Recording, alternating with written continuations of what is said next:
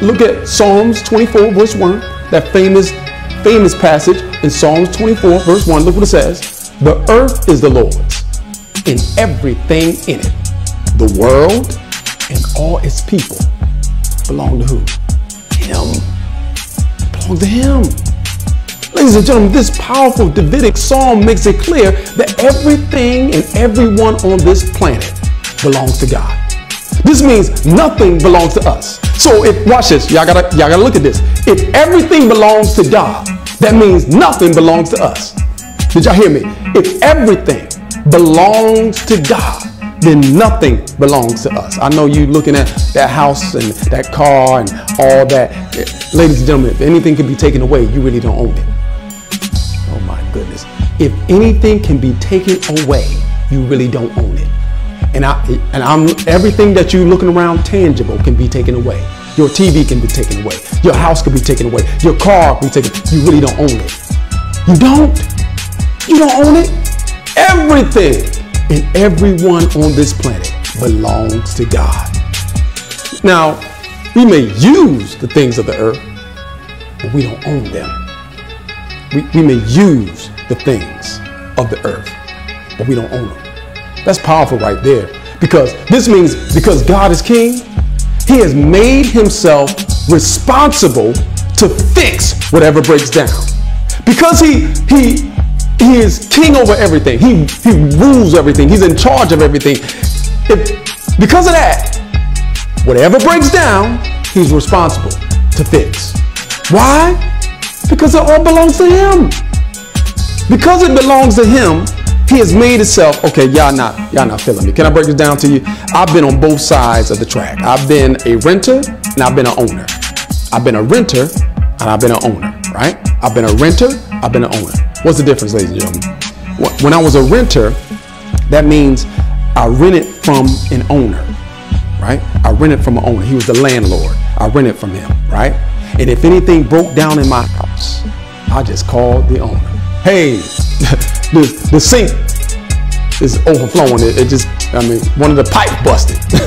The AC broke down. I just called. I remember those days. Lord, I remember those days. Just if something broke down, I called the owner. That's when I rented. But when I became the owner, when I decided to own the house that I stayed in, if anything broke down, I was responsible for it. Y'all see that? As a renter, I could go to the owner and say, hey, this is not working.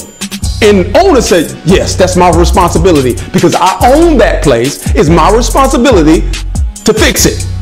But when I became the owner of my house, everything that broke down, I'm responsible. Y'all not hearing me? Kingdom, don't ever forget this point. I'm about to drop on you.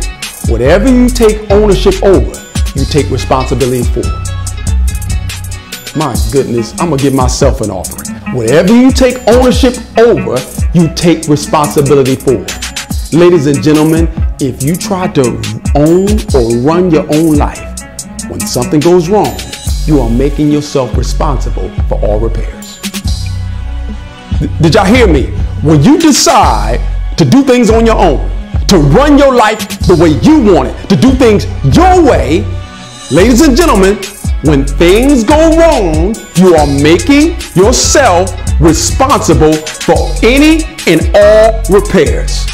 But ladies and gentlemen, if God owns your life, when something goes wrong, he obligates himself to fix it.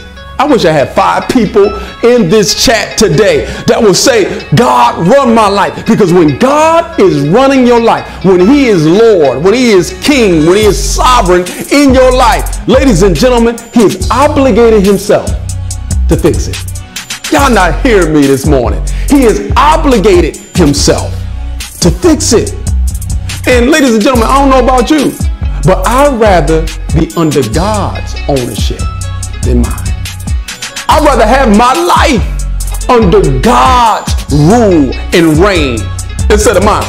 Because if the truth be told, every time I try to fix or repair something in my life, I only made matters worse, not better. When I tried to fix it, when I try to get myself involved and try to fix things and try to be my own owner and fix things, I only made matters worse. And some of us have made habits of putting spiritual band-aids on things in our lives that really need spiritual surgery.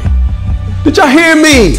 We specialize in putting spiritual band-aids on things in our lives that really need spiritual surgery. And the only one that can do that type of operation in your life is God. You can't operate on yourself.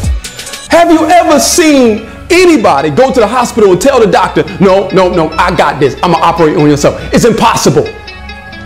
Ladies and gentlemen, only God can do the operation that needs to be done. Only God can fix your life.